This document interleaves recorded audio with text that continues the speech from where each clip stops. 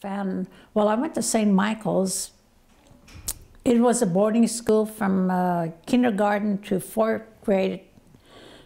It was a boarding school then, and then about, I think the 5th grade, they started the bus route, where we don't have to stay at the boarding school. We can, you know, just walk up to the road and catch the bus. So that's what happened about the 5th grade.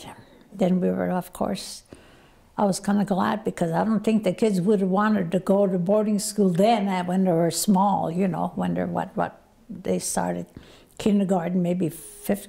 Well, I didn't start kindergarten. We had to be at least 7 years old before we even started kindergarten at St. Michael's.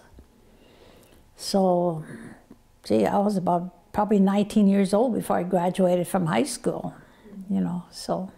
But now kids can graduate, what you start at a 5th grade now, go to kindergarten, and you're a few years ahead there. Oh, well, for one reason, I didn't mind a boarding school, because we lived way out in the country, and that was the only school that was around that we can go to. So we didn't have no choice but to go to the boarding school if we want to go to school, and then you're required to go to school too. So, you know, otherwise, if we didn't go to school, they probably would have taken it away from our parents. I was thinking, you know, at that time. I don't know if that would have happened or what, but so, and so I didn't mind it. At least we didn't have to walk in the cold then during the boarding school years, you know.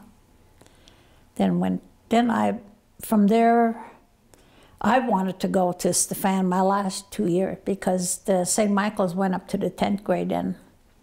And so the last 2 years, I had a choice of going to Fort Totten, a government school, or to the one in Stefan. Well, there was also another Marty, South Dakota. But I preferred going to Stefan. It seemed like that's where my sister Rosalie had gone, so that's why I said it must be pretty good. She stayed in school there, so that's where I wanted to go and graduated from.